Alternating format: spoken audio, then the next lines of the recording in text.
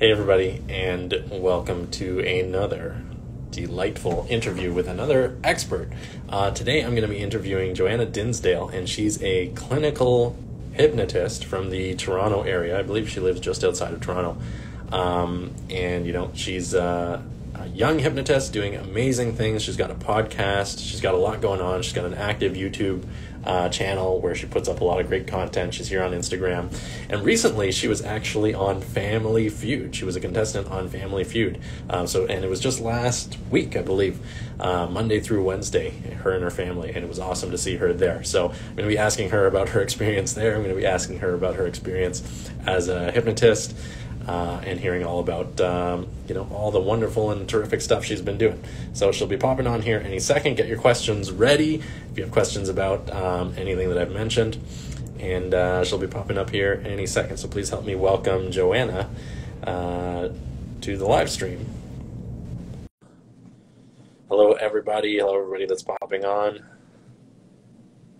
All you wonderful people. Wow, lots of people joining today. Okay, there's Johanna. Hey, how's I'm good, thanks. Can you hear me nice and clear? I can hear you. I think so, but I can't hear myself. Like echo. Oh, an echo. Okay, hold on. Let me adjust this here. How's that? Let's see. That's better. I can still kind of hear myself. Can you hear me okay, though? I can hear you fine. I mean, I can connect my headphones. Maybe that would help. I think it's okay. Yeah, it's all right. Yeah. You're on headphones though? No, I could be. Let me see if I put my headphones. Maybe that'll help. Here, I'll grab mine. They're right over here. Okay, cool. Thank you.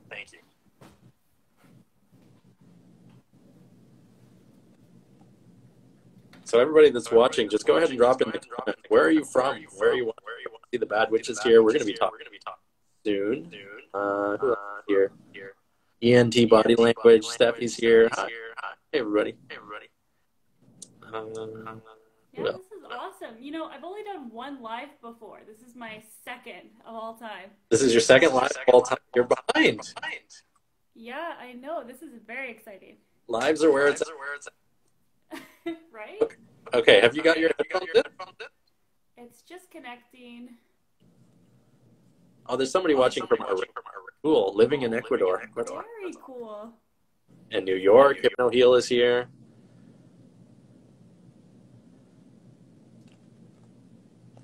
Let's see. Okay, let's see if we can get this sound sorted out. Okay. Hi. Okay, that's way all right. I think this is the best we're going to do, I think. Okay, that's actually at like 110% better, so that's perfect. So if that works for you, whatever you did, then we're good. Okay, excellent. Okay, perfect. Yeah. And you can see me and hear me okay, right? Yeah, I can hear you just fine. Okay, perfect. Okay. So, wow, lots of people hopping in and watching. Okay, so welcome, Johanna. I'm very excited and happy to have you here. You are a clinical hypnotist from the Toronto area. You studied at the University of Toronto. You have your own office now. You're seeing clients. You're doing all kinds of great stuff. You're all over the internet with your YouTube channel. You've got a podcast. You're keeping very busy. And surprisingly, this is just your first or second Instagram live broadcast. So very cool.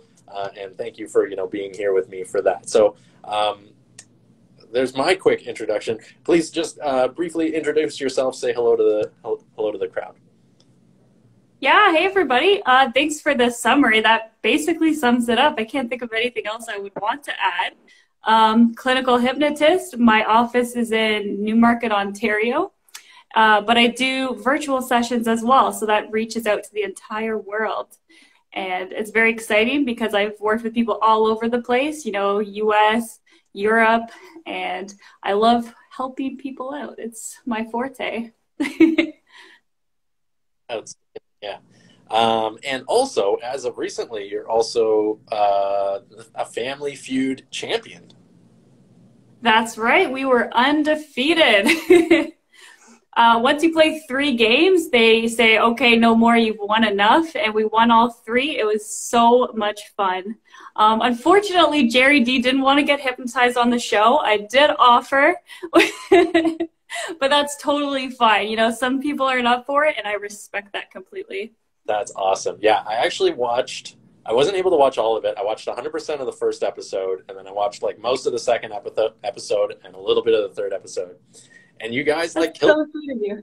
Your family is like clearly Family Feud experts. Like it was amazing. Like, I even told you this in a message. Like, felt sorry for the competitors, like for the other families, because you guys just did so well that like you blew everybody out of the water. If it weren't for like the 3 episode max, you probably would still like you would just be on Family Feud. To this Yeah, day, yeah, we would still be playing. yeah. Very cool. Very cool. Okay. And I'm sure, it was the hypnosis that probably gave you some of that power, some of that focus, right? Yeah, I'm not gonna lie. For the fast money at the end, when they ask you rapid fire questions, I was putting myself into trance beforehand, so I was able to just react super quick, and it worked because we won $20,000. That's awesome. Yeah. Very cool. Yeah. A lot of people don't realize that, you can be in trance and have your eyes open and be talking and be doing stuff and have access to resources that you wouldn't otherwise have access to, right? Which brings us back to, the main topic of today. Obviously, I'm a hypnotherapy trainer. You're a hypnotist. And, I think that's what people want to hear about here. So what was your journey like? Like, how did you discover hypnosis? Why and how did you get into hypnosis?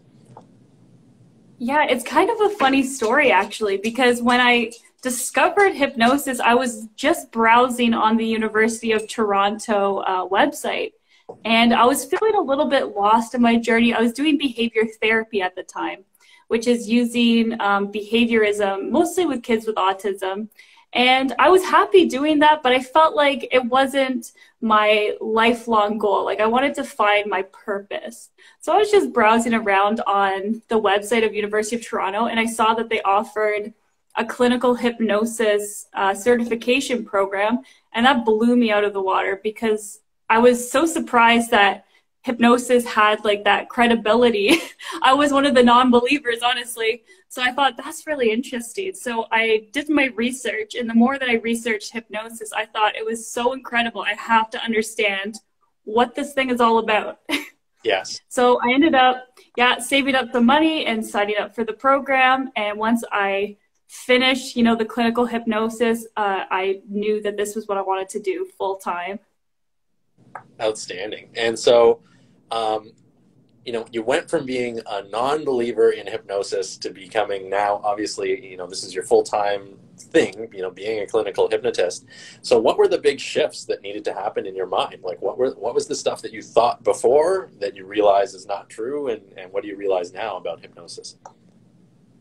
Yeah, it was interesting because my first experience with hypnosis was when I was a kid, and I ended up winning these tickets to a hypnosis show in a raffle.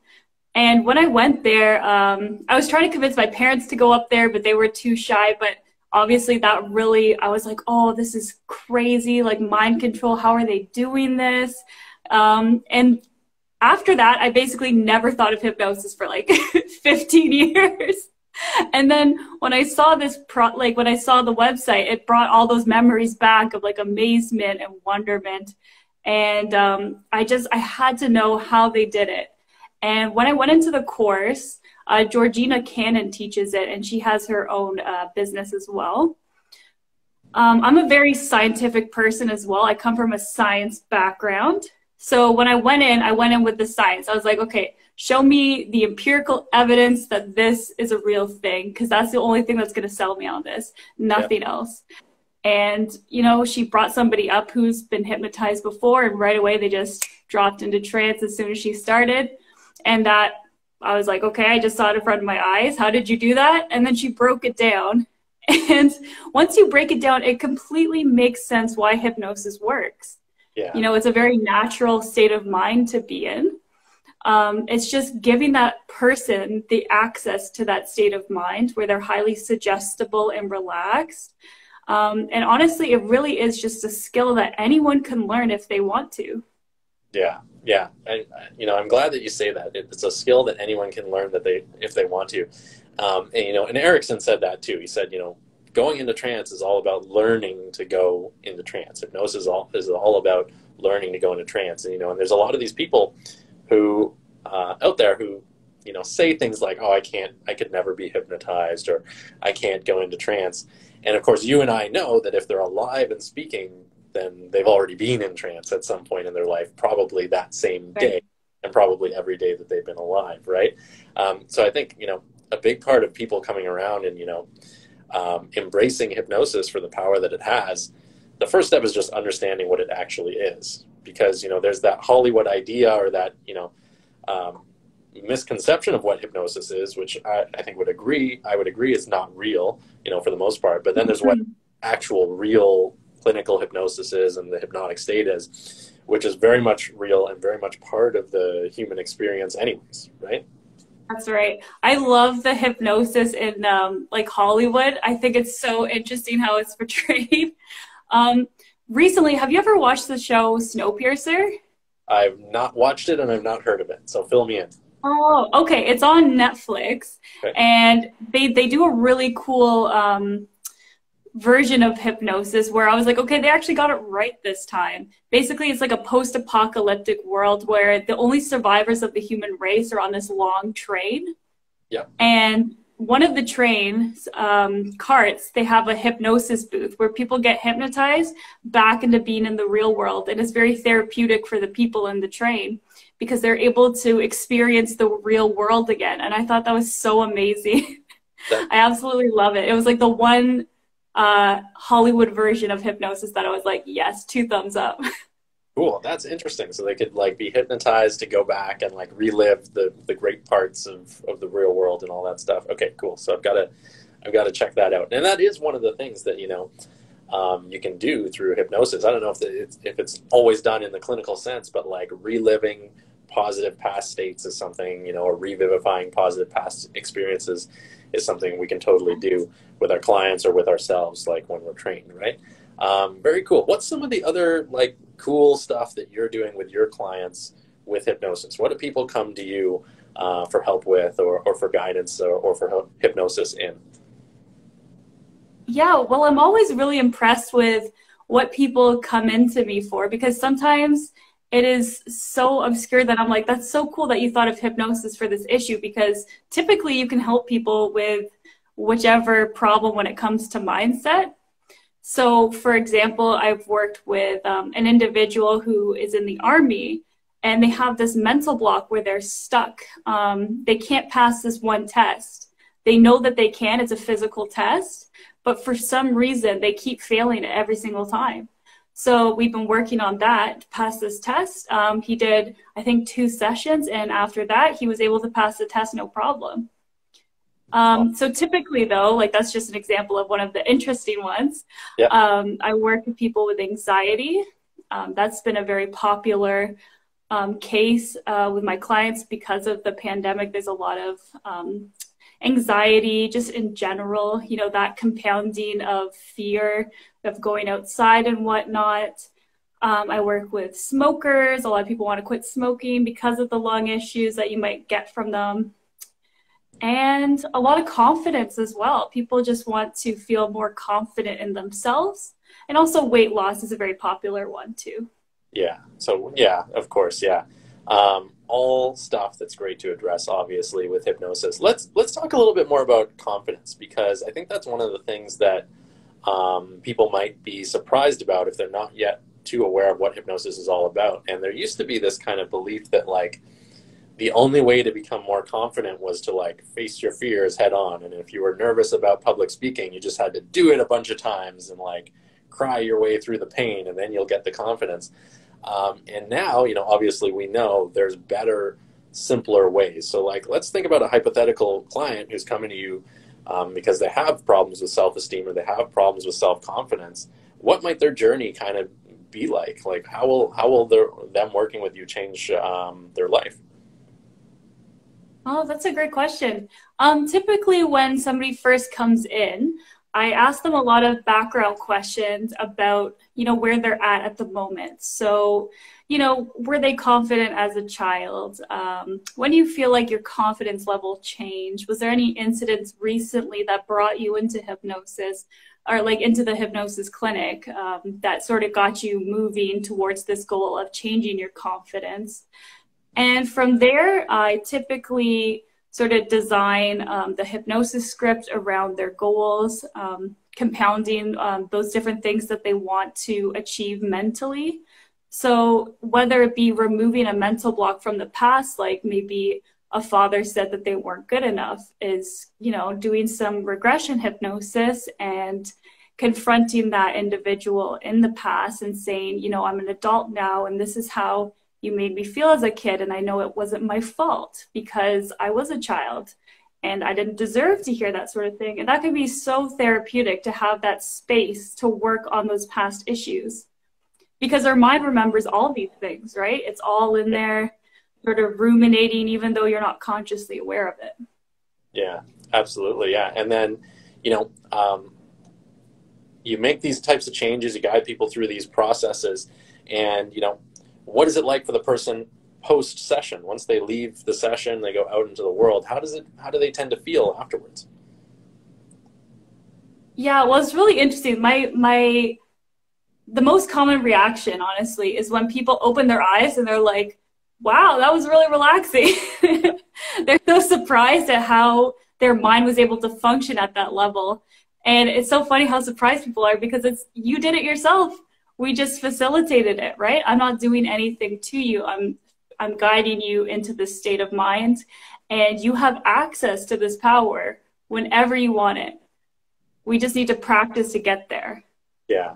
And yeah, people will walk out the door feeling nice and happy, and it's wonderful, because I always say I want to work with you as least amount of sessions as possible. We want to get you out the door feeling great as soon as possible. Yeah, exactly. Yeah, I always tell my students, you know, it's your job as a hypnotherapist or as a hypnotist, basically to put yourself out of business one client at a time. You know, with every client, right, you've got to get them to the result as quickly as possible. That's the name of the game when it comes to hypnosis. That's why, like, we enjoy this incredible statistic in the hypnosis industry of greater than 90% success after as little as 6 sessions, because we have that focus on getting the results, on getting people to where they want to be as quickly as possible. And I think some of the reactions that I see from my clients and from my students is like, yeah, you know, the process was amazing and relaxing and felt really good, and I felt a shift and everything. But then when they go out into the world, and it's like, the shift feels subtle because they almost forget the old them, right? There's part of this, like, right, you know, and Bandler used to teach this in the 70s when he was teaching hypnosis and NLP. He would say, you have to be careful because your clients will often forget they had a problem to begin with and not be aware of why they even came to see you anymore, right? And so, yeah. And which is a great thing, except when, you know, they you know, don't remember why they're sitting in your office, right? Which is a rarity, but, you know, it can happen. Mm-hmm. So it's like, do you ever have that experience where a client will call you back, or you'll do a follow-up and they'll be like, you know, I almost forgot, you know, I'm so much into my new life and doing this new stuff, and I almost forgot the old me. What do you think about that? Oh, when you bring that up, it reminds me of one client that I had recently where she was working on weight loss. And I mentioned, so there's really interesting studies that are coming out of Google for losing weight. I don't know if you've heard about that or whatnot, but they were practicing on their own staff with just minor changes of where they were placing the food. So like if they had candy, you know, they would put it in, instead of having the candy out, they would put it in jars that were like neutral colors, so they weren't as attractive to go to. Or instead of having the food out, you know, they would be in cupboards, and just those small little differences. So I was like, okay, well, that's an interesting, you know, just fact that if you put your chips away, not on the counter, under like the sink or something, you're going to forget that they're there. And then like having smaller bowls, just those like little behaviorism things that I throw in with my hypnosis. You put that into the script. Okay, you're going to go buy some new bowls, those smaller bowls. You're only going to eat chips out of this bowl. You only have one, and then you feel full. So yeah, she came back and she was like, you know, I'm snacking, but like I'm not eating as much. It's so, she just was like, yeah, I feel like it's just the bowl that's making the change. I'm like, but no, like you used to eat the entire bag of chips, you know? That's why you came in. And then she's like, yeah, I guess so. But she feels like I didn't do anything, you know, it was just the bowl that did it. Yeah, which is fine. Well, it's just the magic of right? Yeah. And that's, you know, it's kind of like fun when that happens with a client where it's like, it's very obvious the change that has occurred and like they've got their result and everything. But it's like, that's another mark of like a good hypnotherapist. It's like they almost don't even realize how big of a shift it was because they've become so disconnected from the old patterns, the old like limiting beliefs. They're just so gone out of the reality that it's just not a part of, you know, life anymore. So very Definitely cool. warms my heart. Yeah, it warms your heart, right? Yeah. Very cool example. So, you know, on the subject of, you know, being a hypnotherapist, you know, I understand you were working in a different style of therapy before, but, you know, I like to say that for people who, you know, have empathy for others and care for others and want to serve others, you know, this business is one of the greatest businesses to be in because of the level of freedom that it gives you. And, you know, most entrepreneurs these days most hypnotherapists these days are also entrepreneurs. You know, it's an easy and good way to build up, you know, a business while helping other people. So what is, like, now that you're doing this and you're doing it full time and you've got your office and everything, what is life like for you? How is it different than it was before? Oh, wow. Well, honestly, it doesn't feel like work to me anymore. And I know that's kind of like the corny thing that everybody says, oh, I want a job where it doesn't feel like I'm working. But honestly, that's how it feels like. I love talking with people. And even coming into this interview, I was like, okay, Joe, don't ask him questions because this is an interview about you. Like, I just love talking to people and getting to know them. So when somebody comes into the office, it's just a bonus that I'm getting paid for it. It's so nice, and every single day I just feel so happy that to be here where I'm at. I feel so fortunate that I was able to get this off the ground. Yeah. So for any of your I guess students, right? You call them students. Of For course. any of students out there, don't give up. It took me about a year to get everything fully off the ground, but it is very worth it. Yeah. And, you know, and now that you're doing it, like the level of sound, you know, if it doesn't feel like work and, you know, you're helping people, the level of satisfaction is there and, you know, the freedom is there and all that good stuff. Yeah. I'd have to say, you know, for those people that are watching and that are thinking about getting into this business, regardless of what path they take, the rewards are really there. And yeah, sometimes it takes a little bit of time to, you know, get off the ground. Although one of the things that I specialize in my training is, you know, hitting the ground running, right? I like to see my students seeing their first paid clients within the first weeks after their training, then building from there, obviously. So what tips do you have, you know, for people who are starting out in this business? Maybe, you know, obviously you've learned a lot over the last couple of years. What tips do you have for them? Yeah, definitely. Well, I guess thinking back to how I do my business, my main thing is organic advertising. Currently, I actually don't do any paid advertising because I mostly just do it through either Instagram and mostly YouTube. YouTube's my big one where I get a lot of interaction with people as well who will eventually book their sessions online, but putting out little samples. You don't want to put out too much, obviously, because you want to save something for the actual paid customer. But I typically put out like 15-minute little introduction hypnosis stuff, and that seems to be working really well. A lot of people have talked to me whether to get an office or not. So I think that was an interesting debate as well. I think it was definitely worth it because I have a good balance of people in Newmarket coming in to the office itself, and then the rest of them are basically from all over the world. Cool. So I have like two different types of clients, the locals versus the general world itself. Yeah, cool. Very good. And what about people who are watching, who are not thinking about becoming a hypnotherapist, but are thinking about visiting a hypnotist? How do they know when the time is right? How do they know when it's a good time to go and see a hypnotist? They're having a problem, or they're having a challenge, or there's something that they want to do in life. What would be the next step, and how do they know it's time? Yeah, I think if you are in the stage of contemplation, there is no harm in talking to a hypnotist about the issue.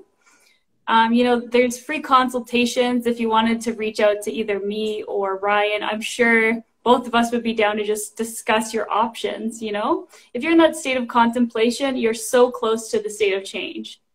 And it's just taking that small step forward to reach your goal.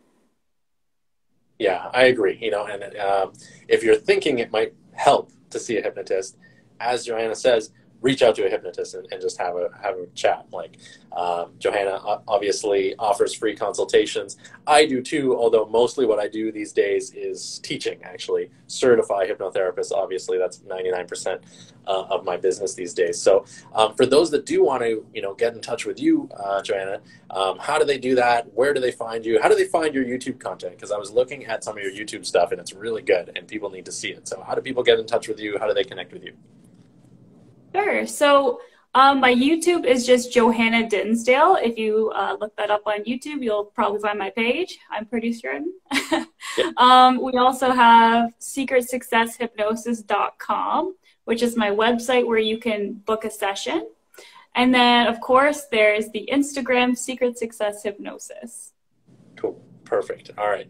And you offer free consultations. Do you have a waiting list right now, or are people able to get in relatively quick with you if they're looking to work on something? There might be a week wait, but yeah, typically you could probably get something. Okay, perfect. Okay, good. Well, thank you very much, Johanna, for joining me today. Thank you for sharing all of your wisdom and all of your experience, and a little bit about Family Feud, which I was really excited to hear about. Actually, before thank you for tuning in. we got a couple of minutes before we go.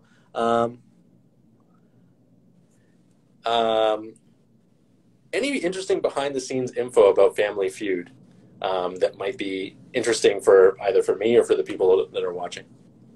Oh, well, it was definitely an experience. So the CBC place where they aired the show is in downtown Toronto, and they had to be very, very careful with, the families due to the pandemic that's happening. Yeah. So when we went in there, it was really interesting. Like they had these corridors with arrows, and then we had our green room, which was like a big giant box, and the producer would call us in.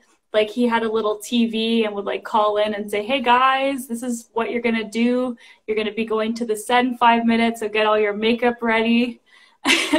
And then we were shepherded out onto the big stage, and Jerry D was hidden off somewhere. They had him off to the side, and we did a little practice run. So they did a question about if a snail could make an upgrade to its shell, what would it be? Oh. What would it be, Ryan? It would be adding lights, adding headlights and taillights. Yeah, I think that was one of the answers. Nice job. Yeah. You're on the board. So that was really fun. Jerry was very friendly. Yeah. And they didn't put this in, but I actually did faint on stage at one point. You did? Because of the hot lights. I was so overwhelmed. And at one point we had to do the pose, and we had to jump up. And just from all the adrenaline and the hot lights, I jumped up and I just completely fainted. So I'm very glad that they cut that out. Were you okay? Did you wake up quickly? My dad caught me, actually, so he was my hero. Wow, geez. Now, that is an interesting piece of behind-the-scenes trivia about family. Just a little bit of secret information for you guys. Yeah, very cool. I'm glad we touched on that. Okay, very good. Okay, so I think that covers everything we wanted to cover finally for the day. So thank you again, Johanna, for being here, for sharing with us, for talking about the feud and talking about your journey to become a hypnotist. For those of you that are watching this and you resonate with Johanna and you think she might be a good match for you to help you with whatever you need help with, please reach out to her. She does a free consultation. I know who she trained with and where she trained, and I have full confidence in her ability. And as well, obviously, I've been watching her via social media these last few months and have great confidence in what she's doing and the results she's getting for people. So feel free to reach out to her. If you're interested in becoming the next Johanna, becoming a hypnotherapist, a clinical hypnotist, go ahead and reach out to me. I also offer free strategy calls on that topic to talk about the training that I run and the certification program that I run. So again, thank you. Have a great rest of the day, and all the best to everybody. Bye. Thank you. Bye.